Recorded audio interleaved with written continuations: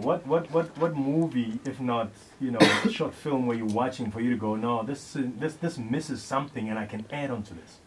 Do you remember? I can't specifically say no. Yeah. No, it was more like I never really knew that film sound existed. Yeah. I always knew about studios, always knew about music and recording and engineering and producing, but I never really, at that time, and we're talking like in the late 90s, early 2000s, never really knew that there was post-production film as such and how it all worked.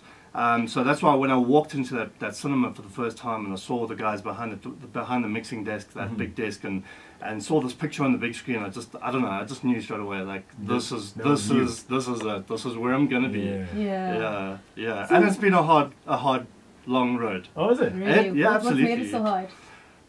It's not an easy industry. It's a very niche market. So to get in there was the big step. But once I got in there, it's really just hard work. It looks very glamorous from the outside, like your guys' job does. Yeah. But it's a lot of hard work. There's a lot that goes into it that most people actually have no idea about. Yeah. Yes. No, I'm just saying, I just wanted to take a break real quick, but come back to you. We're hanging out with, listen to this, SAFTA and AMAA award-winning sound designer, Petrak. Listen to that. How does that sound? Sounds good. Yeah, sounds good. Yeah.